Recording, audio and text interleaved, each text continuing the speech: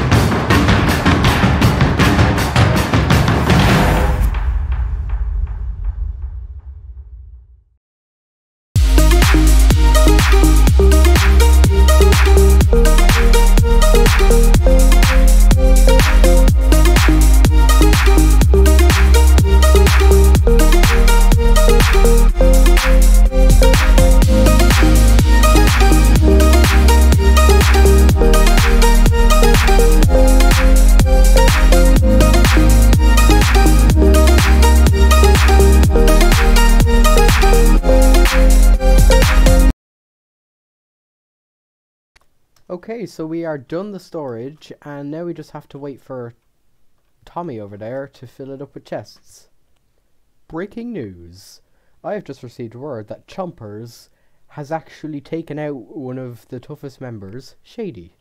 Thank goodness we're not enemies with him. So, we've made some storage systems, we've done a few other things.